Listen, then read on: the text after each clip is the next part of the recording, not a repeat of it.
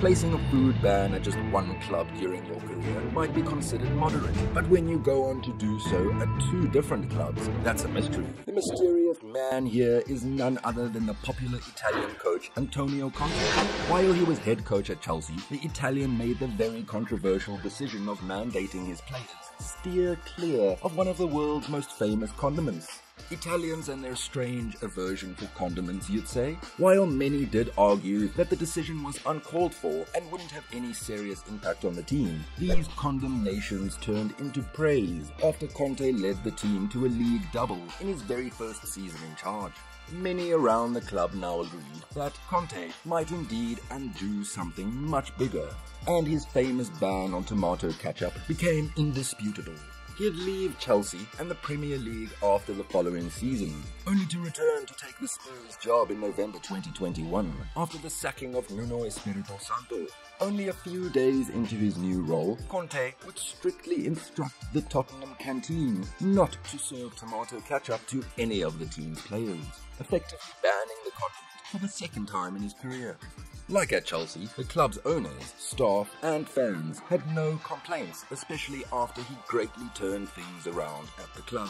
The Italian genius would guide the team to a 4th place finish and Champions League qualification after he had taken over, while the club was languishing in 9th place and all hope had been lost under the former coach. While some managers worried about the eating habits of their players, others' only concern was what they were drinking. Di Canio was widely known for his eccentric nature. He'd previously banned mobile phones in the dressing room before games at Sunderland and singing in the lead-up to games. To Di Canio, they're both irrelevant distractions to the team. The Italian maestro didn't surprise anybody much further when he announced the next item he was banning for his team. Not the biggest fan of the beverage itself, he'd even go as far as claiming that this item could cause chemical problems to the liver and stomach, and even result in indigestion. Di Canio found the combination of ice and coke to be of special concern, so he outrightly banned his players from ever having it.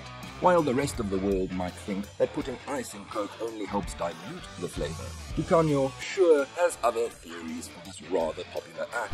While Di Canio only enforced this ban at club level, this other Italian manager did the unthinkable while he coached this top European side. This other Italian, despite being widely loved by his players and fans, would similarly be very mindful of his players' diets. Giovanni Trapattoni is highly reputed for being one of the most successful club coaches to ever come out of the Serie A, and even his strongest opponents have confessed to the tactical genius of the Italian. But like some of his Italian compatriots, he likes to have things his way. Irish nationals, Trapattoni is indisputably one of the greatest coaches to ever grace the game, but that's sadly not what they remember him for the most. As manager of the Republic of Ireland's international team, Trapattoni paid great attention to making sure that his players were in peak shape and constantly delivered their best performances on the field. And after a while, it had appeared that the brilliant coach was taking his drive for excellence a bit too far. This was after he outrightly banned mushrooms for his players on match days, both for breakfast and dinner, after seeing a few starters eating the vegetable before a friendly game. When news of this broke, the whole country literally went nuts. Mushrooms are a favorite for the Irish. It had appeared that this next coach took inspiration from Trapattoni when he similarly proceeded to ban yet another national favorite for his players, but this time in neighbouring England. While Ramos might not come off as a top coach in modern football, the Spanish ex-international has an impressive CV and has coached a number of the world's top football clubs, including Real Madrid.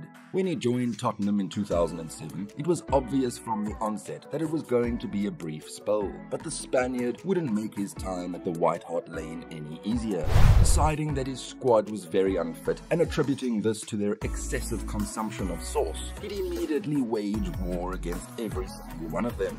He particularly banned McDonald's for his players and went to extreme lengths to ensure no one ever broke the rule. But the Tottenham players had a trick up their sleeves as well, and after every training session, the training ground security guard would sneak out and get their McDonald's behind Ramos's back. While some bans on fast food did not work, banning popular Italian delicacies might be a secret recipe for trophies. Pep Guardiola needs no introduction. Following similar trophy-laden seasons at Barcelona and Bayern Munich, the Spaniard maestro would come to the Premier League to disprove anyone still having doubts about his capabilities as a world-class coach. But this feat wouldn't be possible without his players having to pay a heavy price. In his very first season in charge, the City manager would do the unthinkable. Guardiola knew too well from his experience as both a successful player and a coach that a diet heavy with fattening foods would greatly limit the on-field performances of his team. So without wasting any time, he immediately banned any of his players from ever eating one delicious and super popular Italian delicacy, pizza. His decision came across as a very bold move to everyone at City, but the Spaniard was no stranger to being bold.